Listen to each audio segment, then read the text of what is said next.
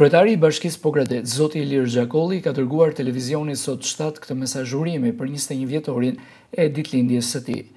Më lejoni që në kuadër të 21 vjetorit themelimit të televizionit të Pogradecit, Sot7, së pari të përshëndes themeluesit e tij për këtë dritare informative, argëtuese dhe edukuese që i kanë mundësuar Pogradecit dhe jo vetëm, por të gjithë qarku të Korçës në këto vite.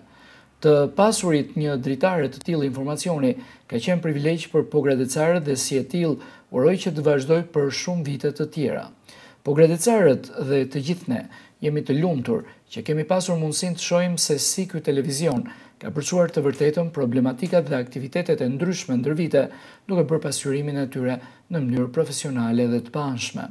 Tashmë që jemi futur në epokën e digitalizimit, ky televizion është futur në këtë rrugëtim të gjatë dhe të vështirë, por me mision të njëjtë. Prandaj, uroj që drejtuesit e tij dhe stafi të arrijnë të kapërcejnë sfidat e kohës. Në cilësinë e kryetarit të Bashkisë Pogradec, dua të përcjell urimin që televizioni Sot7 të jetë gjithmonë i paanshëm dhe i besueshëm në përçimin e lajmit dhe emisioneve të tij. Bashkia Pogradec është e hapur për të qenë një bashkëpunëtore dhe mbështetëse për të mirën e përbashkët dhe informimin e audiencës, përfundon mesazhi i kryebashkiakut Xhakolli.